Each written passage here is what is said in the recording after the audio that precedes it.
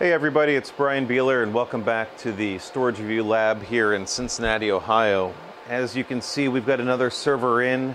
It's been raining servers lately, which is great because we love to see these things as we think about regular enterprise use cases for servers, as well as the emerging opportunity with software-defined storage, object store, Ceph storage, all sorts of other fun things that we're seeing take shape in traditional server form factors.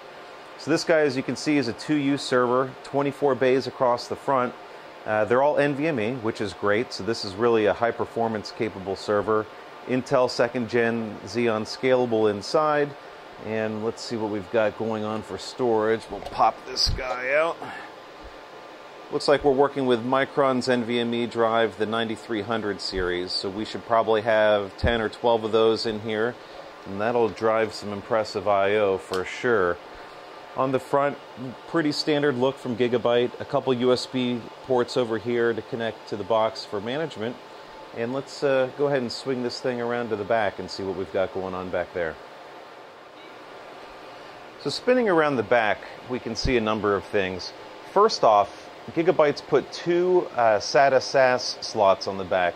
So we'll be using those for boot. It's great because you don't have to give up one of your NVMe bays on the front, which would be a waste for boot duty. You could do a little RAID 1 group there with a couple low-cost SATA drives or SAS, whatever you have around or suits your needs, and that's pretty great. Gigabyte's got a pair of 1600 watt power supplies in this system, so those will be needed for all the NVMe drives up front, which can draw a little bit of power. And then we've got your standard full-height expansion card slots in the back. There's an OCP slot here as well for those that are into the open compute engagement. And then your standard 1 gig NICs on the back with management port. Now we've gone ahead and added already, you can see in the top slot here, the Mellanox ConnectX 100 gig card. So we'll be using that and connecting it up to our high-speed Ethernet fabric to be able to drive the maximum performance out of this box. All right, let's pop this lid off and see what's going on underneath.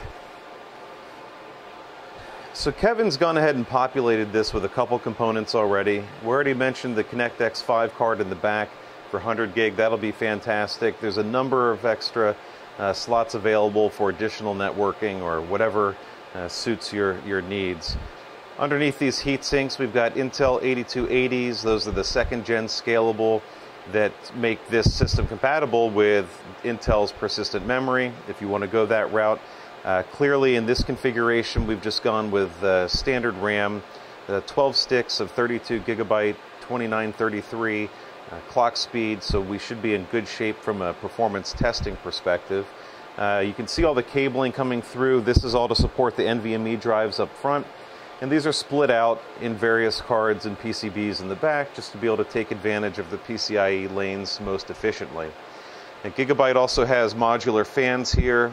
These are nice little quick release, slip out, slip in fans that are fully adjustable within their management applications, again, depending on the need.